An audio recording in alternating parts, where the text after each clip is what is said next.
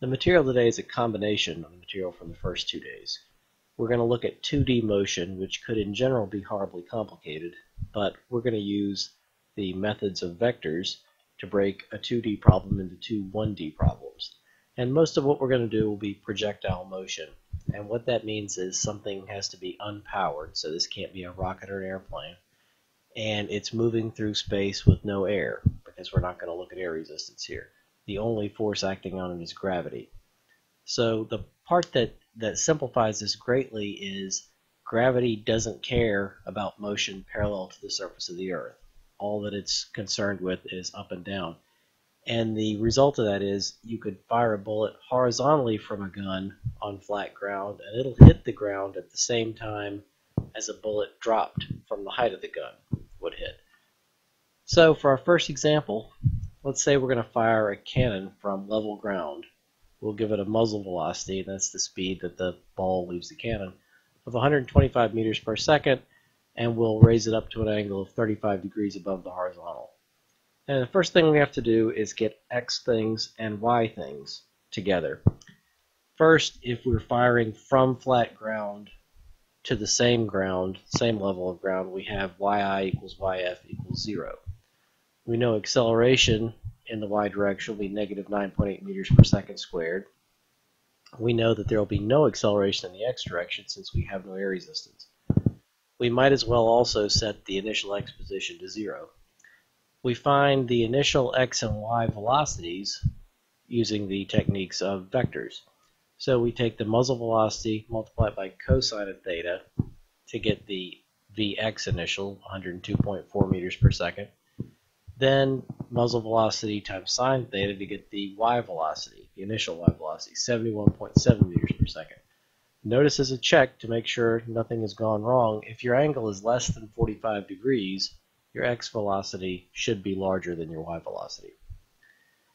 One of the most common problems people have on a test is they will end up mixing up x and y. They'll plug the wrong thing into an equation.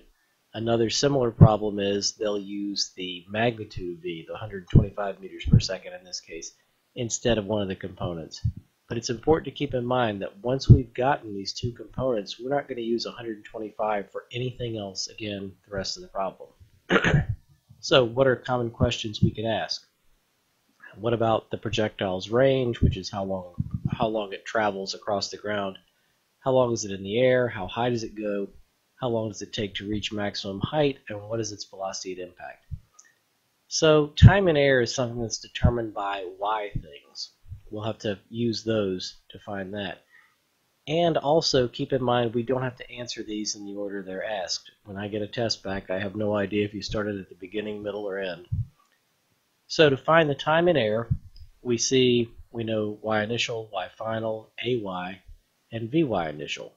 We use this longest kinematic equation, and we can solve this for time, and we get 14.63 seconds in air. So this answers the second question, but we're going to use it to answer the first one as well. If the projectile is in the air for 14.63 seconds, we want to know how far it goes. We can use the exact same kinematic equation, only this time for x. Notice we're not going to have a quadratic term because ax will be 0. So it'll reduce to x final is x initial plus vx initial times t. And we've already said we're going to set x initial to be 0.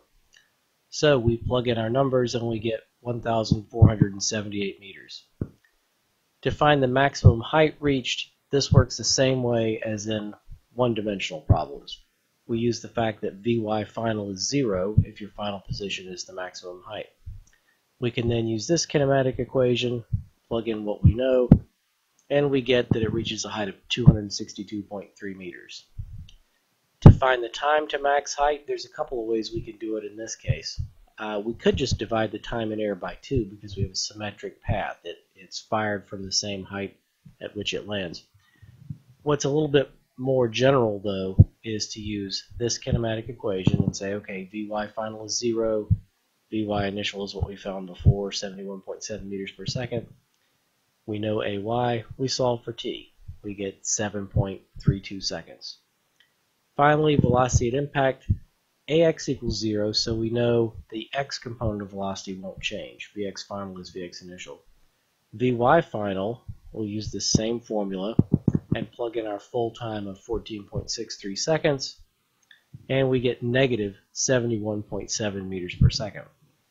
This isn't very surprising because if we had thrown a rock straight up, we would expect its velocity on impact to be the negative of its velocity when we started. The only time this won't be the case is if yi is not equal to yf, so if we're throwing a rock up to the top of the building or from the top of the building to the ground. To find the magnitude of the final velocity, we then take the square root of the sum of the squares of the components. We get 125 meters per second. The direction this time is negative 35 degrees, so the path down is a mirror